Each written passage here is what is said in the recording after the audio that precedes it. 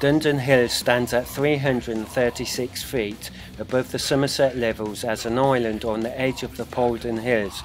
This freestanding hill is heavily wooded today with a clearing on the plateau. When this hill was in use, there would have been no trees, with the perfect 360-degree panoramic view of the surrounding area. It has been described as a univalulate hill fort that is one ditch and one bank, but the sides of the hill are so steep that only a palisade was needed.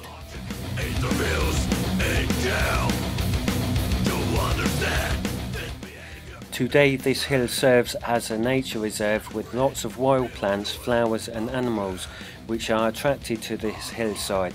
Several flint flakes, a core and scrapers, also a few pieces of BA pottery were found on the surface within the camp in 1916 by Arthur Billard, who excavated the Glasby Lake villages. The hill is split into two by a thin layer of trees, with the surrounding countryside obscured by treetops. There are some breaks in the trees where you can see the farmers' fields down below. If you stand in the right spot, you can see Glasby Tor in the distance.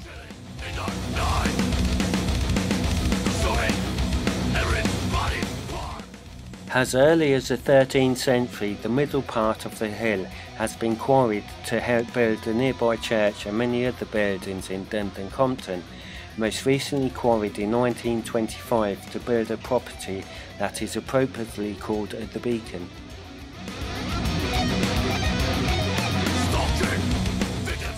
South Somerset has many great hill forts, specifically round the Somerset levels. What Somerset does not have is Bronze Age barrows compared with its neighbours Dorset and Wiltshire.